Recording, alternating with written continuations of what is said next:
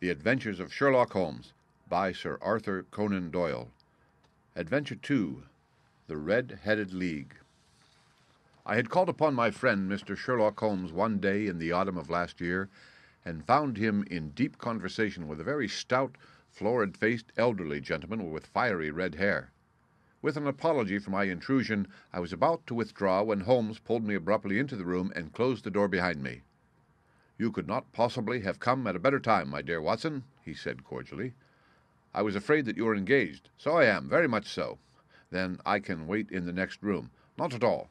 This gentleman, Mr. Wilson, has been my partner and helper in many of my most successful cases, and I have no doubt that he will be of the utmost use to me in yours also." The stout gentleman half rose from his chair and gave a bob of greeting with a quick little questioning glance from his small, fat, encircled eyes. "Try the settee," said Holmes, relapsing into his armchair and putting his finger-tips together, as was his custom when in judicial moods. "I know, my dear Watson, that you share my love of all that is bizarre and outside the conventions and humdrum routine of everyday life. You have shown your relish for it by the enthusiasm which has prompted you to chronicle, and, if you will excuse my saying so, somewhat to embellish so many of my own little adventures." "Your cases have indeed been of the greatest interest to me," I observed. "You will remember that I remarked the other day, just before we went into the very simple problem presented by Miss Mary Sutherland, that for strange effects and extraordinary combinations we must go to life itself, which is always far more daring than any effort of the imagination." A proposition which I took the liberty of doubting. "You did, Doctor. But none the less you must come round to my view, for otherwise I shall keep on piling fact upon fact on you until your reason breaks down under them and acknowledges me to be right. Now, Mr. Jabez Wilson here has been good enough to call upon me this morning and to begin a narrative which promises to be one of the most singular which I have listened to for some time. You have heard me remark that the strangest and most unique things are very often connected, not with the larger, but with the smaller crimes, and occasionally, indeed, when there is room for doubt whether any positive crime has been committed. As far as I have heard, it is impossible for me to say whether the present case is an instance of crime or not, but the course of events is certainly among the most singular that I have ever listened to. Perhaps, Mr. Wilson, you would have the great kindness to recommence your narrative. I ask you not merely because my friend Dr. Watson has not heard the opening part, but also because the peculiar nature of the story makes me anxious to have every possible detail from your lips. As a rule, when I have heard some slight indication of the course of events, I am able to guide myself by the thousands of other similar cases which occur to my memory. In the present instance, I am forced to admit that the facts are, to the best of my belief, unique." The portly client puffed out his chest with an appearance of some little pride and pulled a dirty and wrinkled newspaper from the inside pocket of his greatcoat. As he glanced down the advertisement column, with his head thrust forward and the paper flattened out upon his knee, I took a good look at the man, and endeavored, after the fashion of my companion, to read the indications which might be presented by his dress or appearance. I did not gain very much, however, by my inspection. Our visitor bore every mark of being an average, commonplace British tradesman, obese, pompous, and slow. He wore rather baggy gray shepherd's check trousers, a not over-clean black frock coat, unbuttoned in the front, and a drab waistcoat with a heavy brassy Albert chain, and a square pierced bit of metal dangling down as an ornament. A frayed top hat and a faded brown overcoat with a wrinkled velvet collar lay upon a chair beside him. Altogether, look as I would, there was nothing remarkable about the man save his blazing red hair and the expression of extreme chagrin and discontent upon his features. Sherlock Holmes' quick eye took in my occupation, and he shook his head with a smile as he noticed my questioning glances. Beyond the obvious facts that he has at some time done manual labor, that he takes snuff, that he is a Freemason, that he has been in China, and that he has done a considerable amount of writing lately, I can deduce nothing else." Mr. Jabez Wilson started up in his chair with his forefinger upon the paper, but his eyes upon my companion. "How in the name of good fortune did you know all that, Mr. Holmes?" he asked. "How did you know, for example, that I did manual labor? It's as true as gospel, for I began as ship's carpenter." "Your hands, my dear sir. Your right hand is quite a size larger than your left.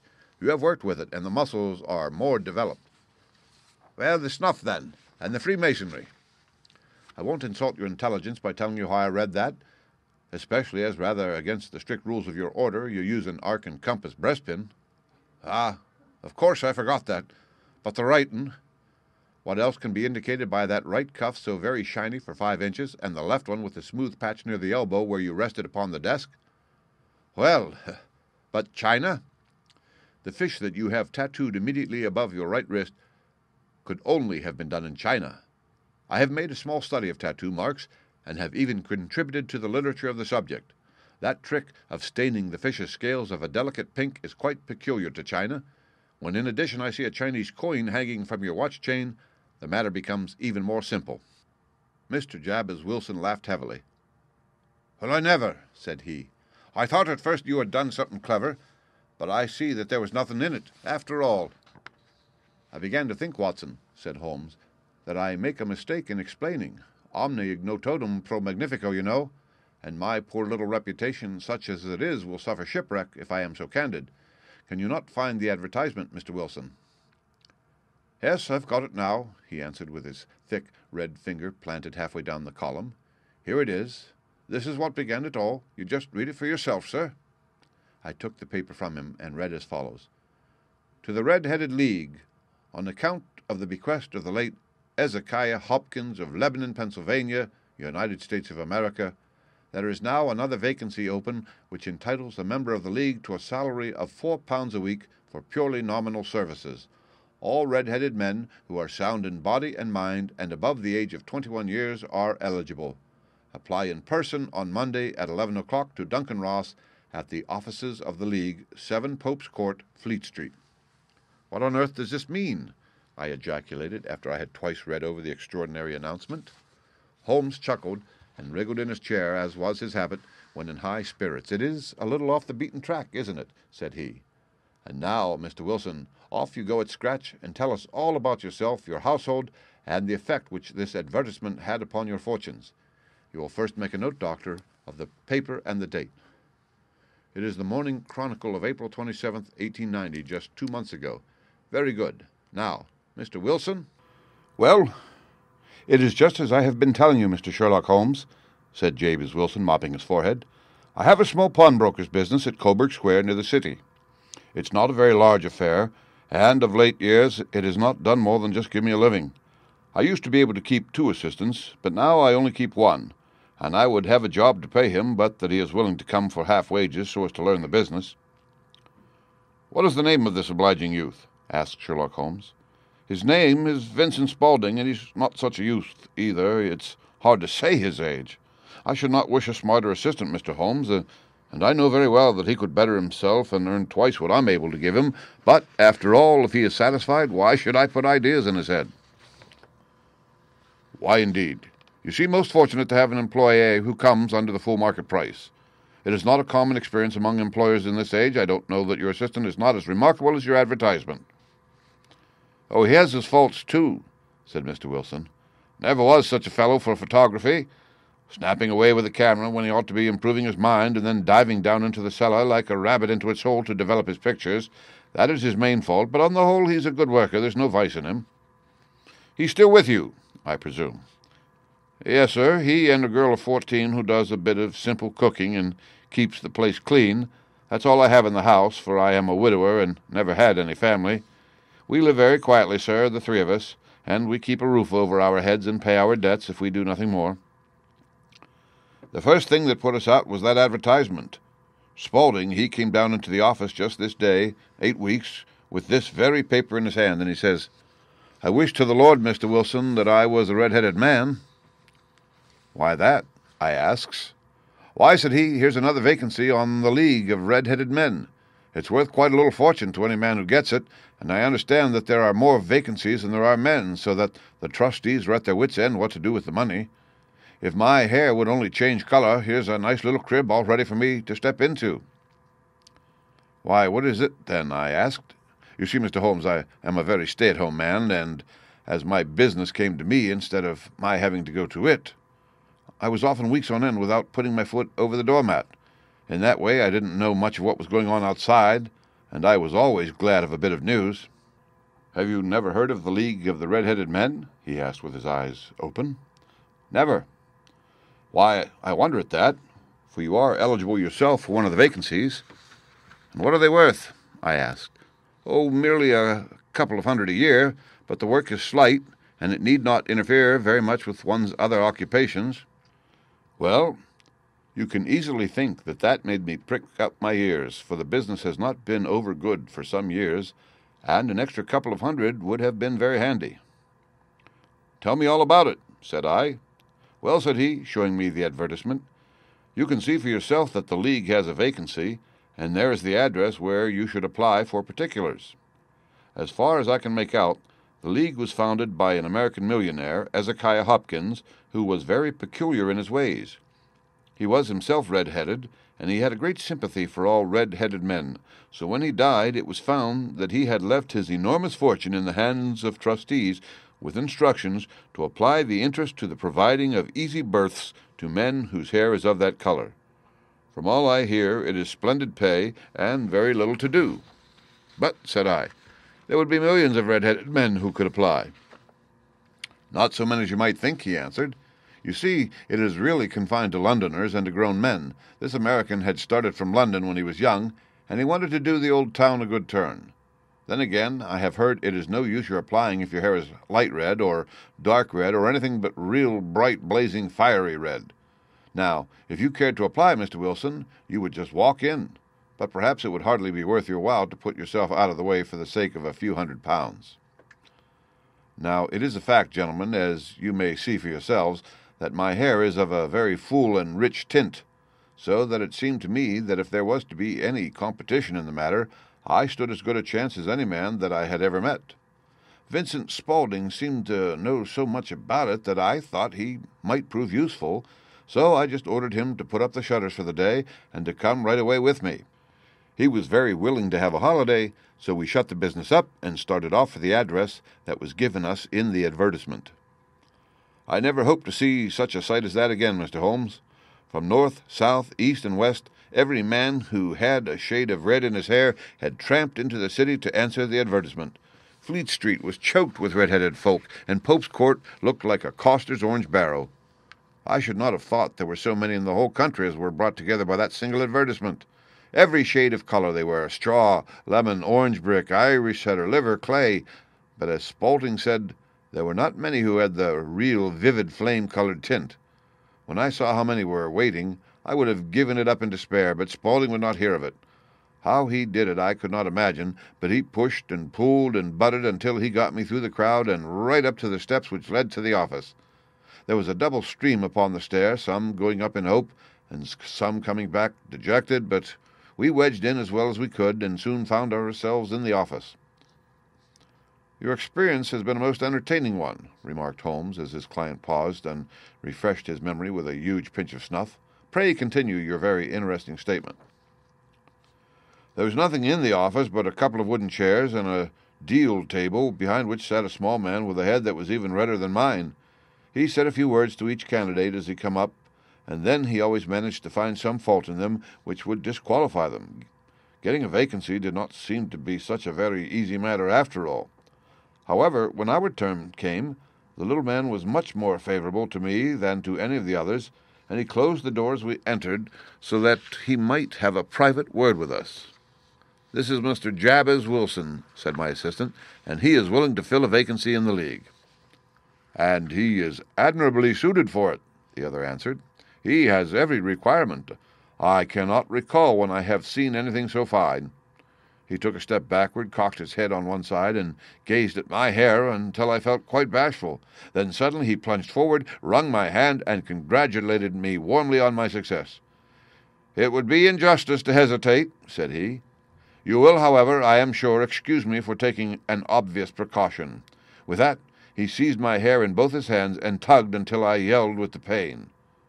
'There is water in your eyes,' said he, as he released me. 'I perceive that all is as it should be. But we have to be careful, for we have twice been deceived by wigs and once by paint. I could tell you tales of cobbler's wax which would disgust you with human nature.' He stepped over to the window and shouted through it at the top of his voice that the vacancy was filled. A groan of disappointment came up from below, and the folk all trooped away in different directions until there was not a redhead to be seen except my own and that of the manager. "My name," said he, "is Mr. Duncan Ross, and I am myself one of the pensioners upon the fund left by our noble benefactor. Are you a married man, Mr. Wilson? Have you a family?" I answered that I had not. His face fell immediately. "Dear me," he said gravely, "that is very serious indeed. I am sorry to hear you say that. The fund was, of course, for the propagation and spread of the redheads, as well as for their maintenance. It is exceedingly unfortunate that you should be a bachelor." My face lengthened at this, Mr. Holmes, for I thought that I was not to have the vacancy after all. But after thinking it over for a few minutes, he said that it would be all right. "In the case of another," said he, "the objection might be fatal. But we must stretch a point in favor of a man with such a head of hair as yours. When shall you be able to enter upon your new duties?" "Well, it is a little awkward, for I have a business already," said I. "Oh, never mind about that, Mr. Wilson," said Vincent Spaulding. "I should be able to look after that for you." "What would be the hours?" I asked. 10 to 2. Now, a pawnbroker's business is mostly done of an evening, Mr. Holmes, especially Thursday and Friday evening, which is just before payday. So it would suit me very well to earn a little in the mornings. Besides, I knew that my assistant was a good man, and that he would see to anything that turned up. "That would suit me very well," said I. "And the pay?" "Is £4 a week." "And the work?" "Is purely nominal." "What do you call purely nominal?" "Well, you have to be in the office, or at least in the building, the whole time. If you leave, you forfeit your whole position forever. The will is very clear upon that point. You don't comply with the conditions if you budge from the office during that time." "It's only 4 hours a day, and I should not think of leaving," said I. "No excuse will avail," said Mr. Duncan Ross, "neither sickness, nor business, or anything else. There you must stay, or you lose your billet." "And the work?" "Is to copy out the Encyclopedia Britannica. There is the first volume of it in that press. You must find your own ink, pens, and blotting paper, but we provide this table and chair. Will you be ready tomorrow?" "Certainly," I answered. "Then good-bye, Mr. Jabez Wilson, and let me congratulate you once more on the important position which you have been fortunate enough to gain." He bowed me out of the room, and I went home with my assistant, hardly knowing what to say or do. I was so pleased at my good fortune. Well, I thought over the matter all day, and by evening I was in low spirits again, for I had quite persuaded myself that the whole affair must be some great hoax or fraud, though what its object might be I could not imagine. It seemed altogether past belief that anyone could make such a will, or that they would pay such a sum for doing anything so simple as copying out the Encyclopedia Britannica. Vincent Spaulding did what he could to cheer me up, but by bedtime I had reasoned myself out of the whole thing. However, in the morning I determined to have a look at it anyhow, so I bought a penny bottle of ink, and with a quill pen and 7 sheets of foolscap paper, I started off for Pope's Court. Well, to my surprise and delight, everything was as right as possible. The table was set out ready for me, and Mr. Duncan Ross was there to see that I got fairly to work. He started me off upon the letter A, and then he left me, but he would drop in from time to see that all was right with me. At 2 o'clock he bade me good-bye, complimented me upon the amount that I had written, and locked the door of the office after me. This went on day after day, Mr. Holmes, and on Saturday the manager came in and planked down 4 gold sovereigns for my week's work. It was the same next week, and the same the week after. Every morning I was there at 10, and every afternoon I left at 2. By degrees, Mr. Duncan Ross took to coming in only once of a morning, and then, after a time, he did not come in at all. Still, of course, I never dared to leave the room for an instant, for I was not sure when he might come, and the billet was such a good one, and suited me so well that I would not risk the loss of it. 8 weeks passed away like this, and I had written about abbots and archery and armor and architecture and Attica, and hoped with diligence that I might get on to the bees before very long.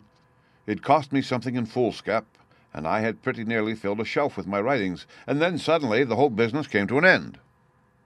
To an end? Yes, sir, and no later than this morning I went to my work as usual at 10 o'clock, but the door was shut and locked with a little square of cardboard hammered on to the middle of the panel with a tack.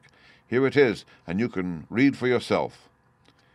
He held up a piece of white cardboard about the size of a sheet of notepaper. It read in this fashion: "The Red-Headed League is dissolved, October 9th, 1890. Sherlock Holmes and I surveyed this curt announcement and the rueful face behind it until the comical side of the affair so completely overtopped every other consideration that we both burst out into a roar of laughter. "I cannot see that there is anything very funny," cried our client, flushing up to the roots of his flaming head. "If you can do nothing better than laugh at me, I can go elsewhere." "No, no," cried Holmes, shoving him back into the chair from which he had half risen. "I really wouldn't miss your case for the world. It is most refreshingly unusual, but there is, if you will excuse my saying so, something just a little funny about it. Pray, what steps did you take when you found the card upon the door?" "I was staggered, sir. I did not know what to do. Then I called at the offices round, but none of them seemed to know anything about it. Finally, I went to the landlord, who is an accountant living on the ground floor, and I asked him if he could tell me what had become of the Red-Headed League. He said that he had never heard of any such body. Then I asked him who Mr. Duncan Ross was. He answered that the name was new to him. "Well," said I, "the gentleman at number 4. "What, the red-headed man?" "Yes." "Oh," said he, "his name was William Morris. He was a solicitor and was using my room as a temporary convenience until his new premises were ready. He moved out yesterday." "Where could I find him?" "Oh, at his new offices. He did tell me the address. Yes, 17 King Edward Street, near St. Paul's." I started off, Mr. Holmes, but when I got to that address it was a manufactory of artificial kneecaps, and no one in it had ever heard of either Mr. William Morris or Mr. Duncan Ross. "And what did you do then?" asked Holmes. "I went home to Saxe-Coburg Square, and I took the advice of my assistant, but he could not help me in any way. He could only say that if I waited I should hear by post. But that was not quite good enough, Mr. Holmes. I did not wish to lose such a place without a struggle, so, as I had heard that you were good enough to give advice to poor folk who were in need of it, I came right away to you."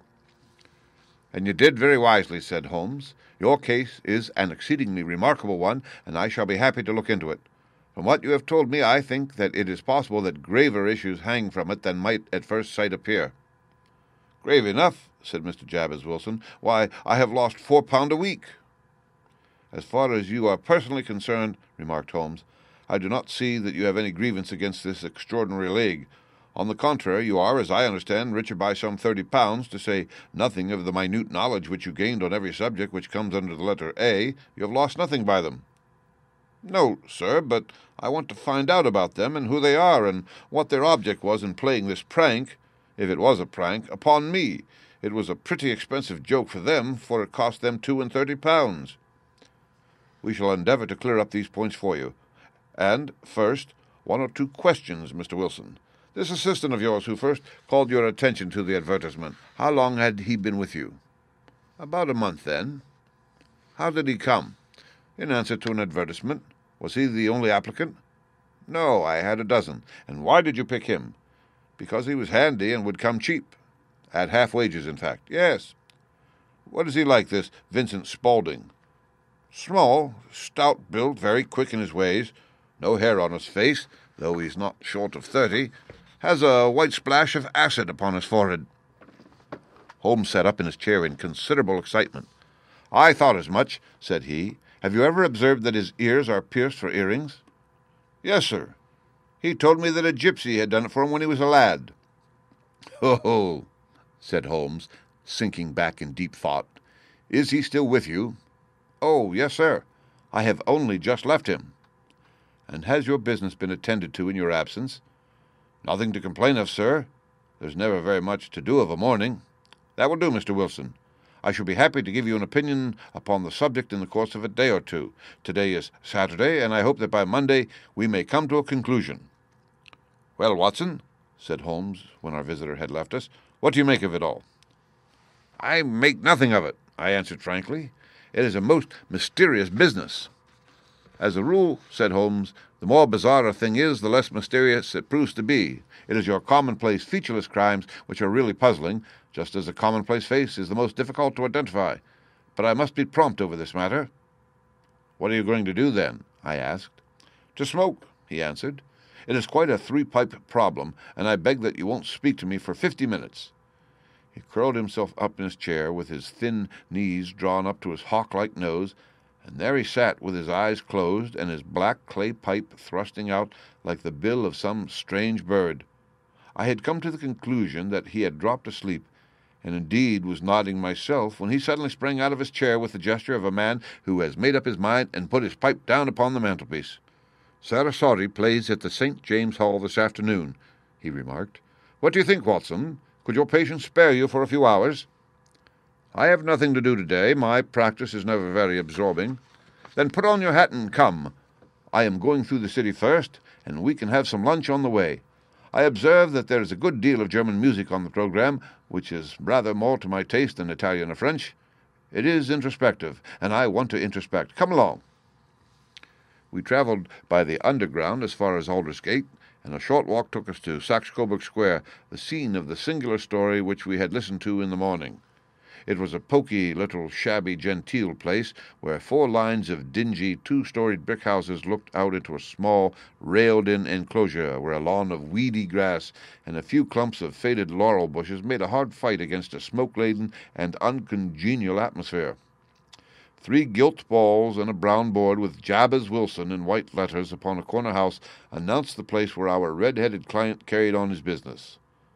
Sherlock Holmes stopped in front of it with his head on one side and looked it all over, with his eyes shining brightly between puckered lips. Then he walked slowly up the street, and then down again to the corner, still looking keenly at the houses. Finally he returned to the pawnbroker's, and, having thumped vigorously upon the pavement with his stick 2 or 3 times, he went up to the door and knocked. It was instantly opened by a bright-looking, clean-shaven young fellow who asked him to step in. "Thank you," said Holmes. "I only wished to ask you how you would go from here to the Strand." "3rd right, 4th left," answered the assistant promptly, closing the door. "Smart fellow that," observed Holmes as we walked away. "He is, in my judgment, the 4th smartest man in London, and for daring I am not sure that he has not a claim to be 3rd. I have known something of him before." "Evidently," said I, "Mr. Wilson's assistant counts for a good deal in this mystery of the Red-Headed League. I am sure that you inquired your way merely in order that you might see him." "Not him." "What then?" "The knees of his trousers." "And what did you see?" "What I expected to see." "Why did you beat the pavement?" "My dear doctor, this is a time for observation, not for talk. We are spies in an enemy's country. We know something of Saxe-Coburg Square. Let us now explore the parts which lie behind it." The road in which we found ourselves as we turned round the corner from the retired Saxe-Coburg Square presented as great a contrast to it as the front of a picture does to the back. It was one of the main arteries which conveyed the traffic of the city to the north and west. The roadway was blocked with the immense stream of commerce flowing in a double tide inward and outward, while the footpaths were black with the hurrying swarm of pedestrians. It was difficult to realize, as we looked at the line of fine shops and stately business premises, that they really abutted on the other side upon the faded and stagnant square which we had just quitted. "Let me see," said Holmes, standing at the corner and glancing along the line. "I should like just to remember the order of the houses here. It is a hobby of mine to have an exact knowledge of London. That is Mortimer's, the tobacconist, the little newspaper shop, the Coburg branch of the City and Suburban Bank, the Vegetarian Restaurant, and McFarland's Carriage Building Depot. That carries us right on to the other block. And now, Doctor, we've done our work, so it's time we had some play. A sandwich and a cup of coffee, and then off to Violin-land, where all is sweetness and delicacy and harmony, and there are no red-headed clients to vex us with their conundrums." My friend was an enthusiastic musician, and being himself not only a very capable performer, but a composer of no ordinary merit. All the afternoon he sat in the stalls wrapped in the most perfect happiness, gently waving his long, thin fingers in time to the music, while his gently smiling face and his languid, dreamy eyes were as unlike those of Holmes the sleuth-hound, Holmes the relentless, keen-witted, ready-handed criminal agent, as it was possible to conceive. In his regular character, the dual nature alternately asserted itself, and his extreme exactness and astuteness represented, as I have often thought, the reaction against the poetic and contemplative mood which occasionally predominated in him. The swing of his nature took him from extreme languor to devouring energy, and, as I knew well, he was never so truly formidable as when for days on end he had been lounging in his armchair amid his improvisations and his black-letter editions. Then it was that the lust of the chase would suddenly come upon him, and that his brilliant reasoning power would rise to the level of intuition, until those who were unacquainted with his methods would look askance at him as on a man whose knowledge was not that of other mortals. When I saw him that afternoon, so enwrapped in the music at St. James's Hall, I felt that an evil time might be coming upon those whom he had set himself to hunt down. "You want to go home, no doubt, Doctor," he remarked as we emerged. "Yes, it would be as well. And I have some business to do which will take some hours. This business at Coburg Square is serious." "Why serious?" "A considerable crime is in contemplation. I have every reason to believe that we shall be in time to stop it. But today being Saturday rather complicates matters. I shall want your help tonight." "At what time?" 10 will be early enough." "I shall be at Baker Street at 10. "Very well. And I say, Doctor, there may be some little danger, so kindly put your army revolver in your pocket." He waved his hand, turned on his heel, and disappeared in an instant among the crowd.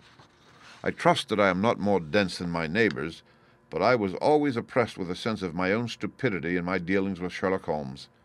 Here I had heard what he had heard, I had seen what he had seen, and yet from his words it was evident that he saw clearly not only what had happened, but what was about to happen, while to me the whole business was still confused and grotesque.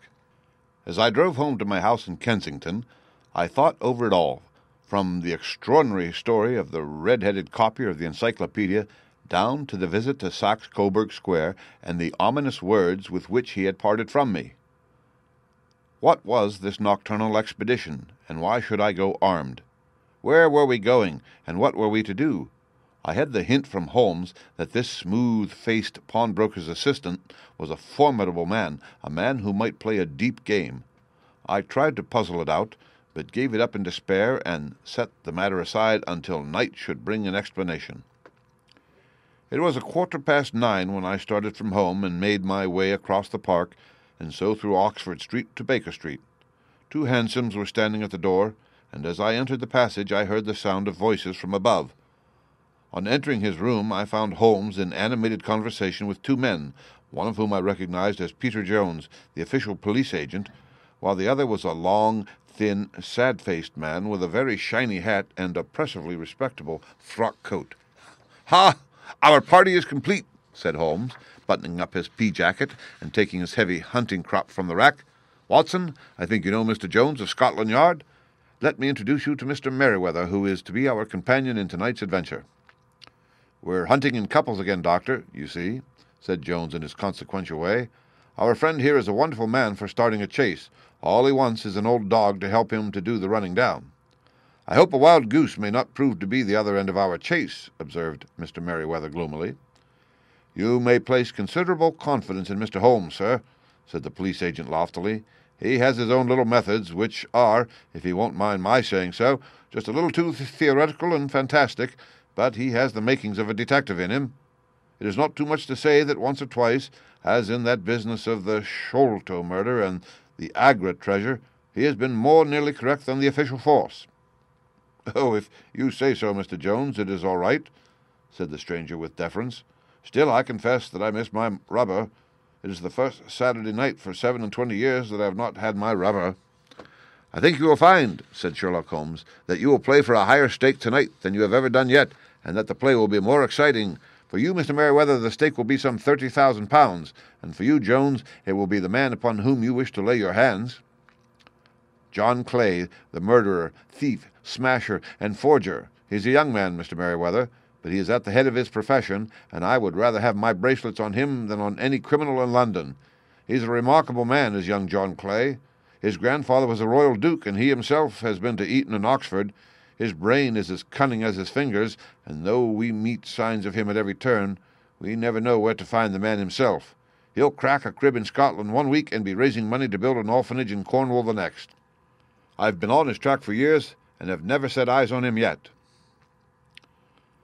"I hope that I may have the pleasure of introducing you tonight. I've had 1 or 2 little turns also with Mr. John Clay, and I agree with you that he is at the head of his profession. It is past 10, however, and quite time that we started. If you 2 will take the first hansom, Watson and I will follow in the second." Sherlock Holmes was not very communicative during the long drive, and lay back in the cab, humming the tunes which he had heard in the afternoon. We rattled through an endless labyrinth of gaslit streets until we emerged into Farrington Street. "We are close there now," my friend remarked. "This fellow Merryweather is a bank director, and personally interested in the matter. I thought it as well to have Jones with us also. He's not a bad fellow, though an absolute imbecile in his profession. He has one positive virtue. He is as brave as a bulldog and as tenacious as a lobster if he gets his claws upon anyone.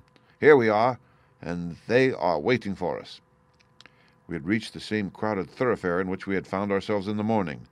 Our cabs were dismissed, and, following the guidance of Mr. Merryweather, we passed down a narrow passage and through a side door which he opened for us. Within there was a small corridor which ended in a very massive iron gate. This also was opened, and led down a flight of winding stone steps which terminated at another formidable gate. Mr. Merryweather stopped to light a lantern, and then conducted us down a dark, earth-smelling passage, and so, after opening a third door, into a huge vault, or cellar, which was piled all round with crates and massive boxes. "You're not very vulnerable from above," Holmes remarked, as he held up the lantern and gazed about him. "Nor from below," said Mr. Merryweather, striking a stick upon the flags which lined the floor. "Why, dear me, it sounds quite hollow," he remarked, looking up in surprise. "I must really ask you to be a little more quiet," said Holmes severely. "You have already imperiled the whole success of our expedition. Might I beg that you would have the goodness to sit down upon one of these boxes and not to interfere?" The solemn Mr. Merryweather perched himself upon a crate with a very injured expression upon his face, while Holmes fell upon his knees upon the floor and, with the lantern and a magnifying lens, began to examine minutely the cracks between the stones. A few seconds sufficed to satisfy him, for he sprang to his feet again and put his glass in his pocket. "We have at least an hour before us," he remarked, "for they can hardly take any steps until the good pawnbroker is safely in bed. Then they will not lose a minute, for the sooner they do their work, the longer time they will have for their escape. We are at present, Doctor, as no doubt you have divined, in the cellar of the city branch of one of the principal London banks. Mr. Merryweather is the chairman of directors, and he will explain to you that there are reasons why the more daring criminals of London should take a considerable interest in this cellar at present." "It is our French gold," whispered the director. "We have had several warnings that an attempt might be made upon it." "Your French gold?" "Yes. We had occasion some months ago to strengthen our resources, and borrowed for that purpose 30,000 Napoleons from the Bank of France. It has become known that we have never had an occasion to unpack the money, and that it is still lying in our cellar. The crate upon which I sit contains 2,000 Napoleons packed between layers of lead foil. Our reserve of bullion is much larger at present than is usually kept in a single branch office, and the directors have had misgivings upon the subject." "Which were very well justified," observed Holmes. "And now it is time that we arranged our little plans. I expect that within an hour matters will come to a head. In the meantime, Mr. Merryweather, we must put the screen over that dark lantern." "And sit in the dark?" "I'm afraid so. I had brought a pack of cards in my pocket, and I thought that, as we were a partie carré, you might have your rubber after all. But I see that the enemy's preparations have gone so far that we cannot risk the presence of a light. And, first of all, we must choose our positions. These are daring men, and though we shall take them at a disadvantage, they may do us some harm unless we are careful. I shall stand behind this crate, and you conceal yourselves behind those. Then, when I flash a light upon them, close in swiftly. If they fire, Watson, have no compunction about shooting them down." I placed my revolver cocked upon the top of the wooden case behind which I crouched.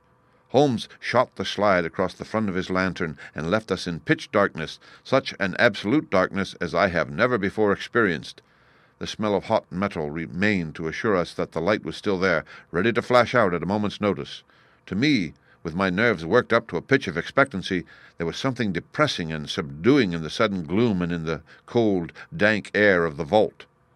"They have but one retreat," whispered Holmes. "That is back through the house into Saxe-Coburg Square. I hope that you have done what I asked you, Jones. I have an inspector and 2 officers waiting at the front door.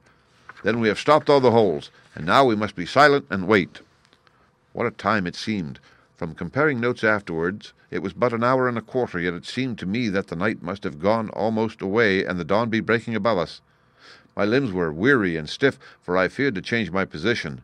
Yet my nerves were worked up to the highest pitch of tension, and my hearing was so acute that I could not only hear the gentle breathing of my companions, but I could distinguish the deeper, heavier in-breath of the bulky Jones from the thin, sighing note of the bank director. From my position I could look over the case in the direction of the floor. Suddenly my eyes caught the glint of a light. At first it was but a lurid spark upon the stone pavement. Then it lengthened out until it became a yellow line, and then, without any warning or sound, a gash seemed to open and a hand appeared, a white, almost womanly hand, which felt about in the center of the little area of light. For a minute or more, the hand with its writhing fingers protruded out of the floor. Then it was withdrawn as suddenly as it appeared, and all was dark again, save the single lurid spark which marked a chink between the stones. Its disappearance, however, was but momentary. With a rending, tearing sound, one of the broad white stones turned over upon its side and left a square, gaping hole, through which streamed the light of a lantern. Over the edge there peeped a clean-cut, boyish face, which looked keenly about it, and then, with a hand on either side of the aperture, drew itself shoulder-high and waist-high until one knee rested upon the edge. In another instant he stood at the side of the hole, and was hauling after him a companion, lithe and small like himself, with a pale face and a shock of very red hair. "It's all clear," he whispered. "Have you the chisel and the bags? Great Scott! Jump, Archie, jump, and I'll swing for it." Sherlock Holmes had sprung out and seized the intruder by the collar. The other dived down the hole, and I heard the sound of rending cloth as Jones clutched at his skirts. The light flashed upon the barrel of a revolver, but Holmes' hunting crop came down on the man's wrist, and the pistol clinked upon the stone floor. "It's no use, John Clay," said Holmes blandly. "You have no chance at all." "So I see," the other answered with the utmost coolness. "I fancy that my pal is all right, though I see you have got his coat-tails." "There are 3 men waiting for him at the door," said Holmes. "Oh, indeed. You seem to have done the thing very completely. I must compliment you." "And I you," Holmes answered. "Your red-headed idea was very new and effective." "You'll see your pal again presently," said Jones. "He's quicker at climbing down holes than I am. Just hold out while I fix the derbies." "I beg that you will not touch me with your filthy hands," remarked our prisoner, as the handcuffs clattered upon his wrists. "You may not be aware that I have royal blood in my veins. Have the goodness also, when you address me, always to say 'sir' and 'please.'" "All right," said Jones, with a stare and a snigger. "Well, would you please, sir, march upstairs where we can get a cab to carry your highness to the police station?" "That is better," said John Clay serenely. He made a sweeping bow to the 3 of us, and walked quietly off in the custody of the detective. "Really, Mr. Holmes," said Mr. Merryweather, as we followed them from the cellar, "I do not know how the bank can thank you or repay you. There is no doubt that you have detected and defeated in the most complete manner one of the most determined attempts at bank robbery that have ever come within my experience." "I have had 1 or 2 little scores of my own to settle with Mr. John Clay," said Holmes. "I have been at some small expense over this matter, which I shall expect the bank to refund, but beyond that I am amply repaid by having had an experience which is in many ways unique, and by hearing the very remarkable narrative of the Red-Headed League. You see, Watson," he explained in the early hours of the morning, as we sat over a glass of whiskey and soda in Baker Street, "it was perfectly obvious from the very first that the only possible object of this rather fantastic business of the advertisement of the League and the copying of the encyclopedia must be to get this not-over-bright pawnbroker out of the way for a number of hours every day. It was a curious way of managing it, but really it would be difficult to suggest a better. The method was no doubt suggested to Clay's ingenious mind by the color of his accomplice's hair. The £4 a week was a lure which must draw him, and what was it to them who were playing for thousands? They put in the advertisement, one rogue has the temporary office, the other rogue incites the man to apply for it, and together they managed to secure his absence every morning in the week. From the time that I heard of the assistant having come for half wages, it was obvious to me that he had some strong motive for securing the situation. But how could you guess what the motive was? Had there been women in the house, I should have suspected a mere vulgar intrigue. That, however, was out of the question. The man's business was a small one, and there was nothing in his house which could account for such elaborate preparations and such an expenditure as they were at. It must then be something out of the house. What could it be? I thought of the assistant's fondness for photography and his trick of vanishing into the cellar. The cellar! There was the end of this tangled clue. Then I made inquiries as to this mysterious assistant, and found that I had to deal with one of the coolest and most daring criminals in London. He was doing something in the cellar, something which took many hours a day for months on end. What could it be, once more? I could think of nothing, save that he was running a tunnel to some other building. So far I had got when we went to visit the scene of action. I surprised you by beating upon the pavement with my stick. I was ascertaining whether the cellar stretched out in front or behind. It was not in front. Then I rang the bell, and as I hoped, the assistant answered it. We have had some skirmishes, but we had never set eyes upon each other before. I hardly looked at his face. His knees were what I wished to see. You must yourself have remarked how worn, wrinkled, and stained they were. They spoke of those hours of burrowing. The only remaining point was what they were burrowing for. I walked round the corner, saw the City and Suburban Bank abutted on our friend's premises, and I felt that I had solved my problem. When you drove home after the concert, I called upon Scotland Yard and upon the chairman of the bank directors with the results that you have seen. And how could you tell that they would make their attempt tonight? I asked. Well, when they closed their league offices, that was a sign that they cared no longer about Mr. Jabez Wilson's presence. In other words, that they had completed their tunnel. But it was essential that they should use it soon, as it might be discovered or the bullion might be removed. Saturday would suit them better than any other day, as it would give them 2 days for their escape. For all these reasons, I expected them to come tonight. You reasoned it out beautifully, I exclaimed in unfeigned admiration. It is so long a chain, and yet every link rings true.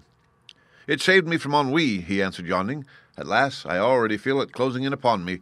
My life is spent in one long effort to escape from the commonplaces of existence. These little problems help me to do so.